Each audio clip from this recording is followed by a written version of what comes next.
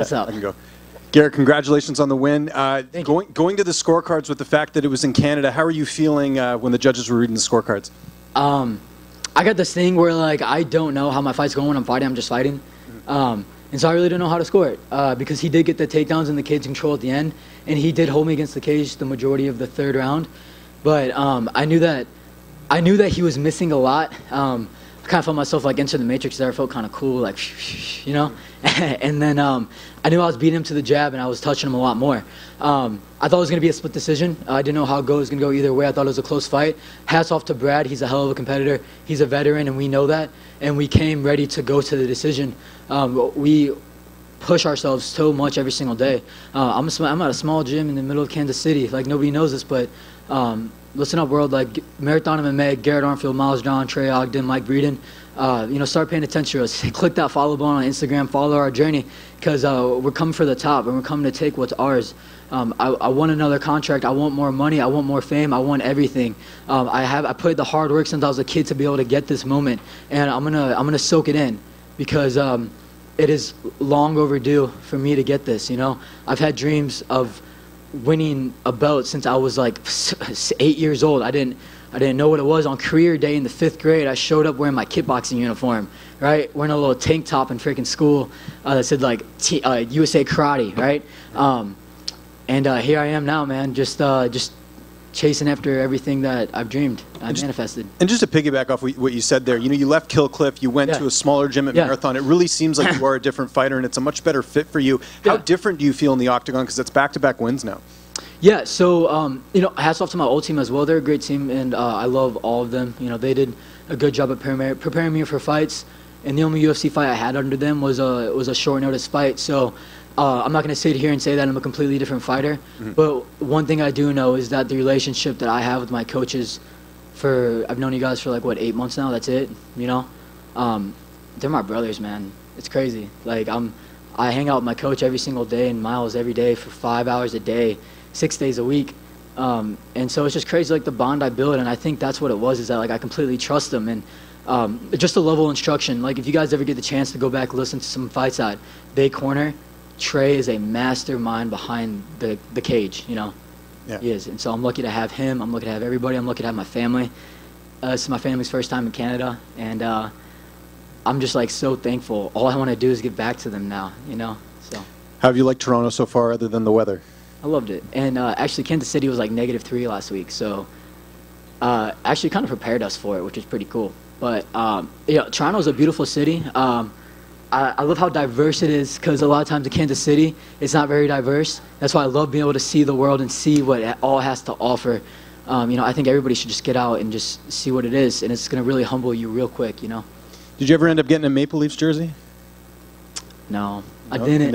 They lost tonight anyway, so it probably wouldn't have worked out. But well, maybe if I wore it, they might have won. You know. Maybe there you go. Exactly. No, I was gonna go get one, and then I went down to the media, and they said that they might have like a Nike sign on them, and so they're like, no, we can't. A lot of people wanted to, so I didn't get to, but I'm gonna go buy one now with these 2 checks.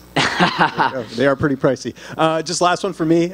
In terms of after the fight and all this, are you just going to continue fighting guys and in their backyard, so to speak? Hell yeah, hell yeah, let's go. You know, it's how I get that's how I want to get fans. You know, I want to go out and I want to see the world. I want to get some money, and I want to get some new fans. And hell, I want to take my girl with me too. I want to show her the world.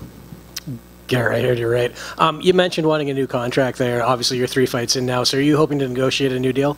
Yes, I am. I think that I beat the 2-time Ultimate Fighter winner. I deserve a new contract, plain and simple. And I work for it. I'm not gonna sit here and beg for it. Of course. I'm not trying to burn bridges or anything like that or do anything bad. I would like one, but they want me to fight one more time. Let's go, man. Excuse me, little voice crack. Send me to another country. Hell, like, send me overseas. Let's go to Europe. Let's go somewhere else. Like, I want to see the world, and let's get that 4th fight then under that contract, and we'll get a new contract. And you mentioned it right there. You have now beat the 2-time Ultimate Fighter or Multimate Fighter, however you want to look at it. I mean, how much of a feather in your cap is that? That is a huge feather in my cap. I did what, and all respect to all these fighters, but that man beat Kyler Phillips. That man beat Bryce Mitchell. That man beat Chase Gibson. That man beat a huge amount of names. Cody Gibson, excuse me, not Chase Gibson. Cody Gibson, thank you, James. But Garrett Armfield, he did not beat. He lost to Garrett Armfield because I'm a hell of a fighter. And last one for me, you mentioned wanting to go maybe to Europe, see the world a little. Any particular country or destination that you would really like to check out? Oh, that's a good one. Rome. I want to go to Rome. I want to go to Italy. That is awesome. Right back to the Colosseum and the origins. Exactly, right? Right, you know. Hell yeah. Congrats. Thank you, man. Hey, Garrett. Hey. You said you thought this was going to be a split. Yeah. When you heard unanimous, were you like, uh-oh, what's happening? Or were you pretty confident? I didn't know, you know. I honestly, I just didn't, I don't know what I thought. I was like, cool, it could go either way.